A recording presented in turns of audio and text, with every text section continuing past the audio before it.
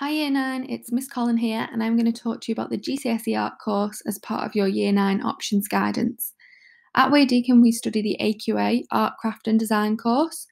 So why should you study GCSE Art? Well, it is 100% practical. So if you like a subject that's a bit more hands-on, where you're producing work, and there isn't a lot of written elements, then the GCSE Art course is for you. We are 60% coursework, which is completed in year 10 and at the beginning of year 11, and then 40% externally set task, which is completed in January of year 11. And again, that is still 100% practical. So you are producing your own work, developing your ideas, and coming up with a final outcome, and it's still practical. You don't have to do a lot of writing on the art course. So if you enjoy being hands-on, then this subject is for you. Our pupils that currently study the GCSE course say that they love that coming to their art lessons because it's enjoyable. A lot of them find it relaxing and a really lovely break from some of their more academic subjects, and they like that it's different and that they can be creative and express themselves. And they are also in classes with like-minded people, so everyone who is in your class has opted for the subject. Our grades that we have over the last 10 years show how successful our course is. I've put the figures on for the last 3 years. You can see that we have almost 100% pass rate at GCSE, and for the last 2 years, almost half of our pupils have achieved grades 9 to 7. So you will be super successful at the art course if you give 100% effort and you try your very best. You will be studying a subject where your teachers are passionate and absolutely love their subject. In the art department, all of the staff are extremely experienced in the course and everything art related, and they can pass that on to you. What will you learn in GCSE Art? Well, you will learn a whole range of different skills, but more importantly, you will learn to creatively problem solve. You will engage with sources and different artists from around the world. You'll learn to communicate your ideas, to develop your ideas, and to refine and record your ideas.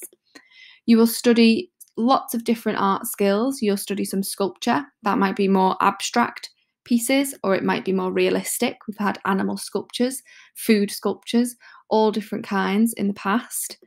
You will study some painting and some drawing, but again, the drawing doesn't have to be observational drawing. It might be more abstract or more expressive. We've got lots of different work on the walls in the art department where you can see architecture, animals, people. And you will also study some collage or mixed media, so you don't have to draw in every project. It might be cutting out, sticking, layering, and using materials. So future pathways for art, you don't have to be an artist and to study and to have a career in art and design. The UK economy is absolutely booming with creative subjects. So the creative economy has 3.2 million jobs, and that takes up 1 in 11 UK jobs. If you look at the little map on the screen, the yellow section is the Northwest, and that shows that is the second biggest industry for creative industries, second biggest in the UK, just after London. So there are loads of jobs in the Northwest if you don't want to go to London. There are lots of different creative careers. I'm not going to go through them all now. We've got them on our art department Instagram, and your art teacher will go through them in your art lessons as well. But you could be an architect, a games designer, a jewellery designer, makeup artist, tattoo artist. There are so many different careers that you can go into. But if you don't want to study a creative career, it's still worth studying art as an option because there are so many transferable skills that businesses and employers are looking for now. So problem solving, being able to think creatively, your analytical skills, your communication skills, the ability to be resilient, to learn from criticism and be objective about your work, your openness to new influences and concepts, a cultural understanding, and empathy are all skills that employers will be looking for that are transferable skills from creative graduates. So some questions to consider. Do you enjoy your art lessons? Do you complete your art homework on time and to the best of your ability? And do you work hard every lesson?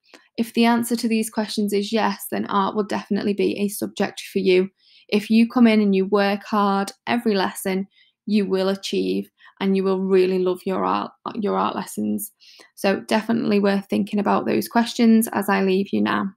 Your art teacher will go through a little bit more information with you in your art lessons, and if you've got any questions, you can definitely ask them.